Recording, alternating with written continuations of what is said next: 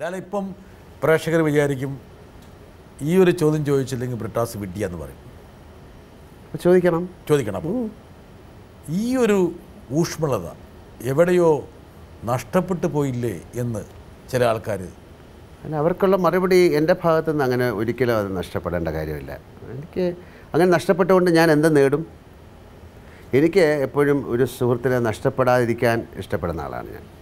അപ്പോൾ സിനിമയിൽ ഇപ്പോൾ ഞാൻ പറയട്ടെ, ഞാൻ സത്യൻ അന്തിക്കാടുമായിട്ട് 10 വർഷം അഭിനയിച്ചിട്ടില്ല. ഇത് ഉദയനാണ് താരതമ്യ സിനിമയാണ്. ഇതിൻ്റെ സ്ക്രിപ്റ്റ് ലാല് നേരത്തെ നോക്കിയിരുന്നു? തീർച്ചയായിട്ടും നോക്കിയിരുന്നു. എന്നോട് ഒരു അന്യഭാഷയിലെ ഒരു സിനിമ നടൻ പറഞ്ഞു, അന്യഭാഷ. ഒരുപക്ഷെ ഈ സിനിമയുടെ സ്ക്രിപ്റ്റ് വേറെ ഏതെങ്കിലും ഭാഷയിലായിരുന്നുവെങ്കിൽ ഒരു നടനും അതിൽ അഭിനയിക്കില്ല, അല്ലെങ്കിൽ ലാലിൻ്റെ സ്ഥാനത്ത് വേറെ ആളാണെങ്കിൽ അഭിനയിക്കില്ല. അത്ര സെൻസിറ്റീവാണ് നടന്മാർ മറ്റു ഭാഷകളിൽ. ലാലിനെ നമിക്കണം. അല്ല, ഞാൻ അങ്ങനെയുള്ള ഒരാളല്ല എന്ന് ഞാൻ പറയുന്ന കാര്യം എന്തറിയാം, ഞാൻ അതുകൊണ്ടാണ് നേരത്തെ പറഞ്ഞത്, ഞാൻ ആദ്യം സിനിമയിൽ വരുമ്പോൾ എൻ്റെ അസോസിയേഷൻ എന്ന് പറയുന്നതെല്ലാം നമുക്കൊരിക്കലും കിട്ടാൻ, അല്ലെങ്കിൽ അങ്ങനൊരു ഏറ്റവും ബ്ലെസ്ഡ് ആക്ടർ, ഞാൻ എൻ്റെ ഏറ്റവും കൂടുതൽ തിക്കുറിശി സുകുമാരൻ നായർ അല്ലേ. അപ്പോൾ അവരുടെ ഒക്കെ ഒരു സ്നേഹത്തിലൂടെയാണ് ഞാൻ വളർന്നത്. അങ്ങനെ വേണം, അങ്ങനെ ആയിരിക്കണം എൻ്റെ പ്രൊഫഷനെ കാണണം. അവർക്കൊന്നും ആരോടും അസൂയല്ല. ശങ്കരാടി സാറായാലും ആലുംമൂടൻ ചേട്ടനായാലും അല്ലേ, സോമേട്ടനായാലും സുകുമാരൻ, അല്ല അങ്ങനെയുള്ള എല്ലാ വലിയ ആൾക്കാരുടെ കൂടെയും, അതുപോലെ തന്നെ തമിഴിലെ ഒരുപാട് പേര്. ഞാൻ ചോദിക്കാൻ വന്നത് അതല്ല. അല്ല, അതുകൊണ്ട് ഈ ഒരു എന്താണ് മനസ്സിലായി. അപ്പോൾ അത് അത്തരത്തിലുള്ള ഒരു കാര്യങ്ങളും എൻ്റെ ഭാഗത്തുനിന്ന് ഒരിക്കലും ഉണ്ടാകാൻ സാധ്യതയില്ല. അതുകൊണ്ടായിരിക്കാം ഇത്തരം ഇപ്പോൾ ചോദിച്ചില്ലേ ഈ സ്ക്രിപ്റ്റിൽ അഭിനയിച്ചുകൊണ്ട് എനിക്ക് എന്താ കുഴപ്പം?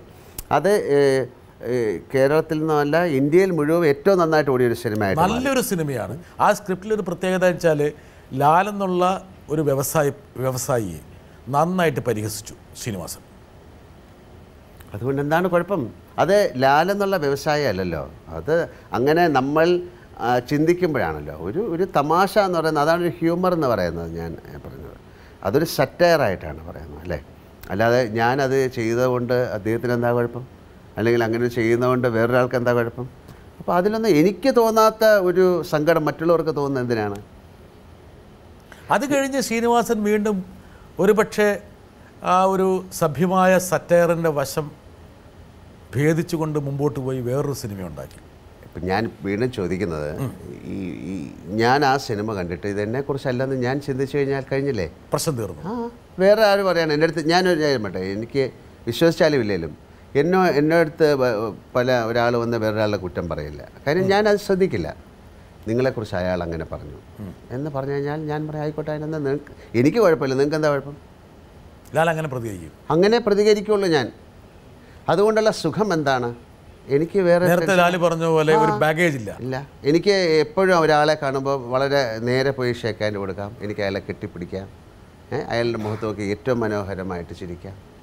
ഇത് ഞാൻ കള്ളത്തരമായിട്ട് പറയുന്നതല്ല. ഒരു പക്ഷേ ഇപ്പോൾ മണിയമ്പിള്ള രാജുവൊക്കെ എനിക്കങ്ങനെ ഇല്ല. എന്നോട്, അതായത് ഒരിക്കലും അയാളോട് സംസാരിക്കാൻ പാടില്ലാത്ത തരത്തിൽ ചില കാര്യങ്ങൾ സംസാരിക്കുന്ന ആൾക്കാരുണ്ടാകാം, പക്ഷേ അയാളോട് എനിക്ക് യാതൊരു പരിഭവം. ഇപ്പം ലാല് പറഞ്ഞത് നന്നായി. എന്താ കാരണം അറിയോ? ഒരു പക്ഷേ ഒരു വിഭാഗം പ്രേക്ഷകർക്കെങ്കിലും മനസ്സിലുണ്ടായ തെറ്റിദ്ധാരണ മാറിക്കിട്ടി. അതൊരു തിരിച്ചറിവ് അറിയോ? ഇത് ഈ അഭിമുഖത്തിൽ ചില ചോദ്യങ്ങൾ ചോദിക്കുന്നതിൻ്റെ കാരണം ലാലിൻ്റെ തീർച്ചയായിട്ടും ചോദിക്കാം. ഇത് ഇൻ്റർവ്യൂ എന്ന് പറഞ്ഞാൽ എന്താണ്? എൻ്റെ മനസ്സിലേക്ക് ഇറങ്ങിപ്പോയിട്ട് നിങ്ങൾക്കറിയാം, നിങ്ങൾ ഒരുപാട് പേരെ റെപ്രസെൻ്റ് ചെയ്യുന്ന ഒരാളാണ് അല്ലേ.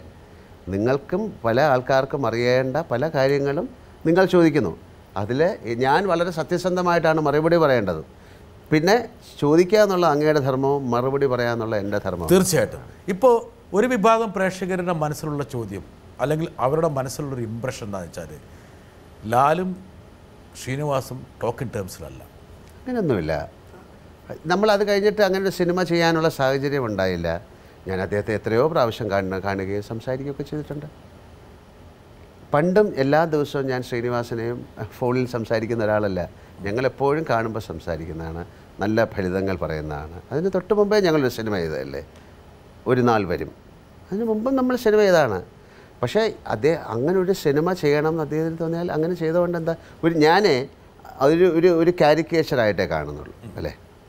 ഇപ്പോൾ മോഹൻലാൽ എന്ന് പറയുന്ന ഒരാളെ പല രൂപത്തിലും പല ആൾക്കാർക്കും വരയ്ക്കാം.